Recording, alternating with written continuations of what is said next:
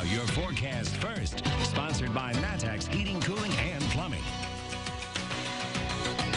With the cloud cover that we had earlier on this evening, and that lasted for much of the day today. And we've obviously been dry now for a few hours. Still some wet pavement out there, but overall, though, things are looking good. However, we could be looking at some patchy fog overnight tonight. Temperatures right now at 36 in Champaign, 34 in Watseka, 36 in Bloomington, 43 in Lincoln, and 40 in Mattoon.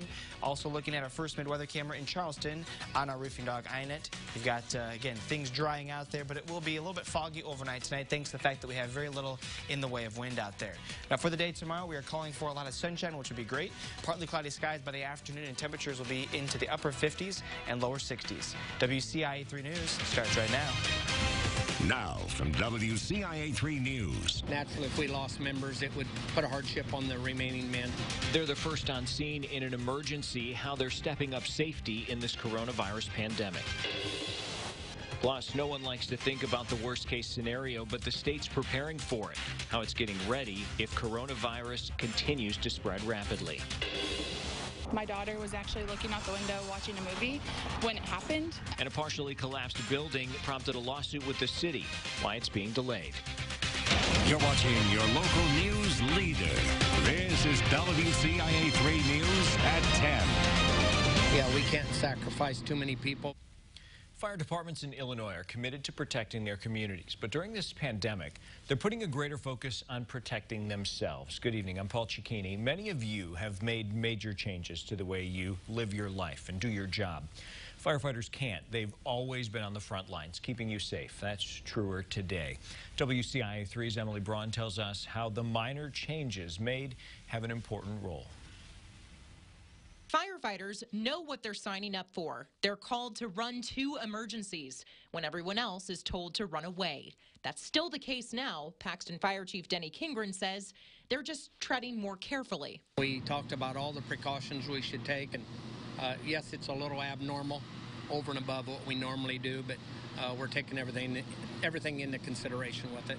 But the health of his own firefighters is at the forefront of his mind. Smaller fire departments like Paxton might not be seeing as many operational changes, but the coronavirus might have an even bigger impact because they say they really can't afford to lose many of their volunteers. Naturally, if we lost members, it would put a hardship on the remaining men. Same deal even for a medium-sized department like Rantoul. That's why 911 dispatchers are now asking, in addition to what's the address of your emergency, do you or anyone in your household have any symptoms of COVID-19? The way first responders first make contact with calls has also changed. It'll be an officer that will make first contact with the individual that called to figure out what resources that we have, and the firefighters staying on the apparatus until we actually need those resources. If it's a major emergency like a fire or a crash, all that goes out the window, and you'll see firefighters responding the way they always do.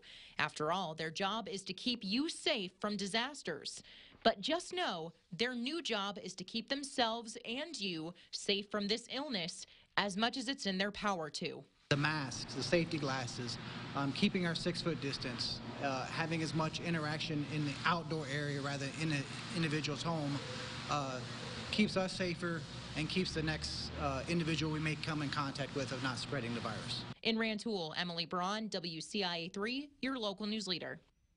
We also spoke to Urbana Fire to ask what's changed there. It's locked down the fire station's restricted visitors and asked all firefighters to come into work in their regular clothes, changing when they arrive.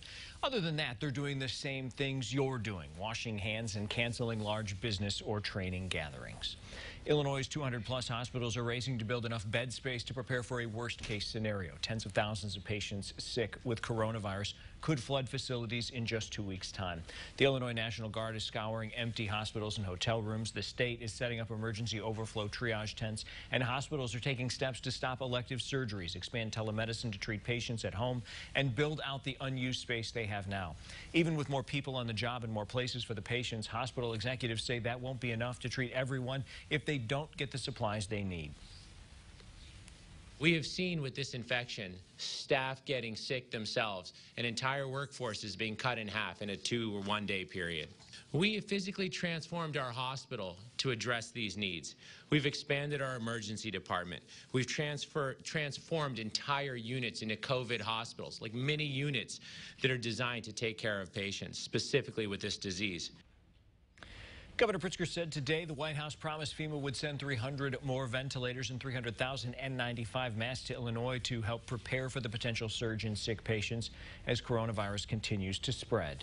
Volunteers with Hospice Hearts in Urbana are doing their part to help the mask shortage. Hospice Hearts is a group of volunteers who foster pets whose owners can't take care of them. Some of them meet regularly to make crafts for fundraising. Now they're focusing on making masks. The masks will go wherever they're most needed. Volunteers say they want to help people in the healthcare industry. We work hand in hand with doctors, nurses, hospitals, and veterinarians because they have the contact of the families that are having the problems with their pets. So it comes full circle. So why shouldn't we help with the mask while we have the skills? To clarify, these masks won't be worn by doctors or nurses. They'll be given to non-clinical staff. If you're looking for other ways to help aside from making masks, experts say the best thing you can do is donate blood. Speaking of which, blood centers need people to donate now, but you'll have to make an appointment. It's a new policy for blood donations at Community Blood Services. The policy will help staff manage donor flow and maintain social distancing. If you want to donate, the number to make an appointment is right there on your screen, 367-2202.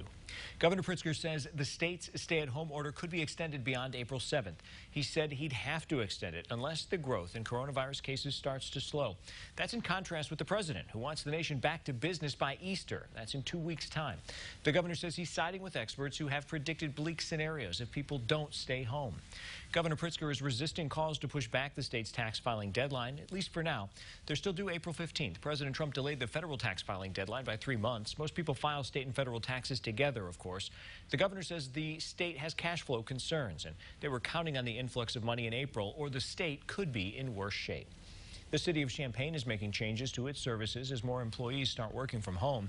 The housing rehabilitation program is not taking applications, and the Public Works Department says it's prioritizing emergencies, including broken traffic signals.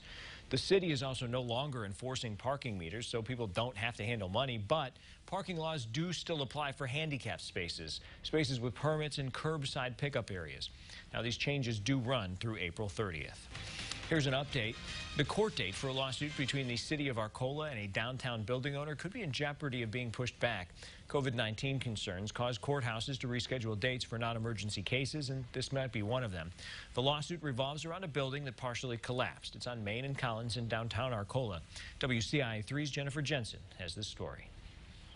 Shattered bricks lay at the bottom of this exposed and unstable building in downtown Arcola. Just knowing that anything can happen at any time, it's just frustrating.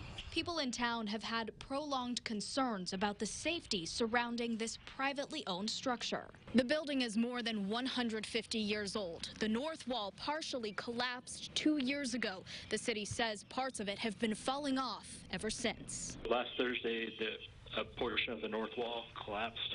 The bricks broke down the fencing meant to contain the debris. Kara Roberts' family owns the business right next door, and they also live upstairs. She witnessed the most recent collapse. My daughter was actually looking out the window watching a movie when it happened, and it was quite, heart-shaking. The city shut down the alley right beside the building to prevent any further damage or potential injuries. I know in the general public everybody's frustrated, and we're right there with them in our frustration. But again, people have property rights, and you can't just go in and take anything away from them without a judge order. The safety hazard is what pushed the city to file a lawsuit more than a year ago against the building owner, requesting that the building be brought back to safe standards or demolished, and it's been in the court system since then. That was Jennifer Jensen reporting. Arcola city leaders say they looked into getting an earlier court date, but the COVID-19 policies postponed that. The next status hearing was scheduled for April 14th. It's unknown if that will happen or whether it will be delayed. A teenage employee at Walmart was arrested for stealing thousands of dollars worth of gift cards from the store. 19-year-old Joseph Sloan stole almost $16,000 in gift cards and used at least some of it on a TV and other items from Walmart and his family. That's according to authorities. He was caught on video rather, both stealing and activating the gift cards. He's expected in court in May. He could face up to 7 years in prison. A county clerk says he counted early ballots a day before the primary. Now, the State Board of Elections is now getting involved. Plus, some first responders get a simple thank you for what they do. How one business is going further. And Illinois basketball is losing a player. We'll tell you who decided to transfer.